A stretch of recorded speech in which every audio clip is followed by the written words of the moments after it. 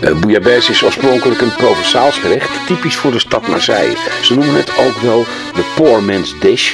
Want de vis die overbleef aan de haven en de visafslag van Marseille werd gebruikt door de armere mensen van de stad die daar dit typisch Provencaals gerecht van maken. We zijn even op bezoek bij Wijnman in Le Lavabo, een van de specialisten van de Franse suikers. 60e année. 60e année. 60 jaar staat deze man in de Tamaris, la Bouillabaise. Bref par là, regarde, comme la conquille. Voilà, là. Comme ça, là. Ah oui, là. Quelquefois, là, c'est tout sur le feu. Vous êtes toujours ouvert? Non, non, on finit en octobre, là, fin octobre et après au mois de mars. Ah, donc il y a un petit repos de 4-5 mois. Je peux vous demander quel âge vous avez? 82.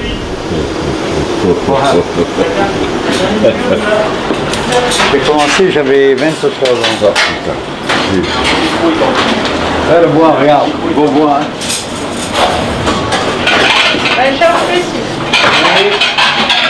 Merci bien.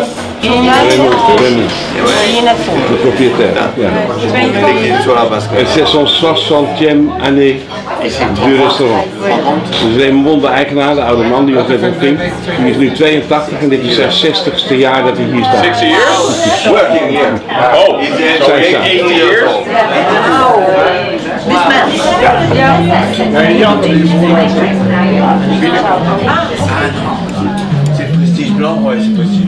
It's very good with those kind of plates, with quite strong plates with strong fish, and you have to have a good wine with a lot of cork.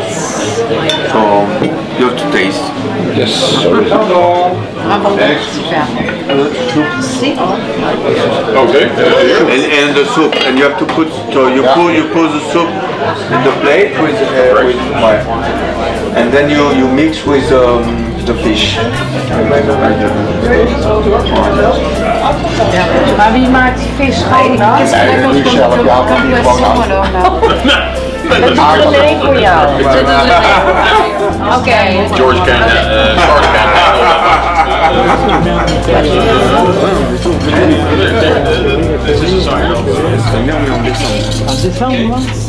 Pour avoir le nouveau frais.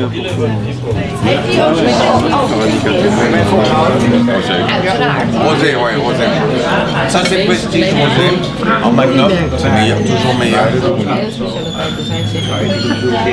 Zeggen we tijd dat het aan de klok geeft? De doksamen staan, die wordt morgen in de oven. Ja, ik heb ook genoeg. 2 bordjes vol zit. En Smeek maakt ze helemaal ook de lek van. Slaapt hij dan goed en dan